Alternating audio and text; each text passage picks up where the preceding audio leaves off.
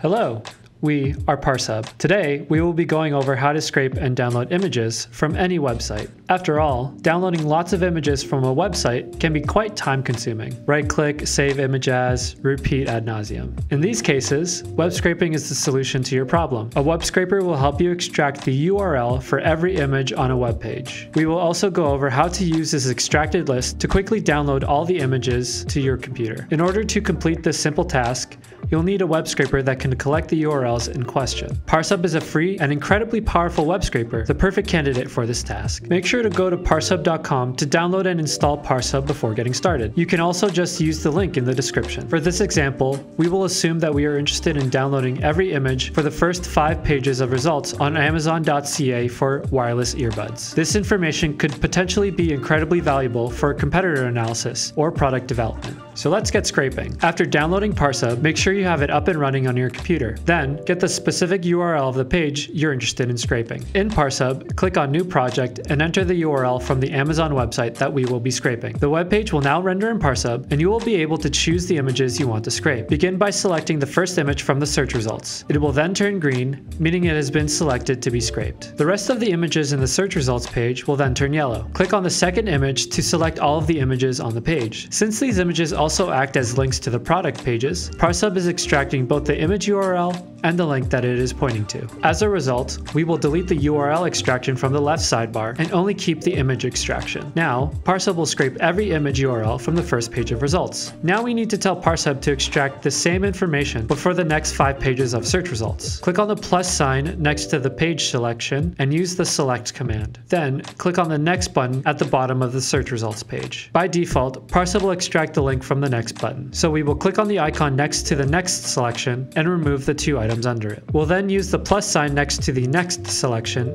and use the click command. A window will pop up asking you if this is a next page link. Click on yes and enter the number of times you'd like this cycle to repeat. For this example, we will do it 5 times. Now comes the fun part, where we let ParseHub run and extract a list of URLs for every image that we have selected. Click on the Get Data button in the left sidebar. Here, you can select when to run your scrape. Although we always advise testing your runs before running a full scrape, we'll just run the scrape right now for this example. Now, ParseHub will scrape the image URLs you've selected. You can either wait on this screen or leave ParseHub. You'll be notified once your scrape is completed. Once your data is ready to download, click on the CSV Excel button. Now you can save and rename your file. Now that we have a list of all the URLs for every image, we will go ahead and download them to our computer with one simple tool.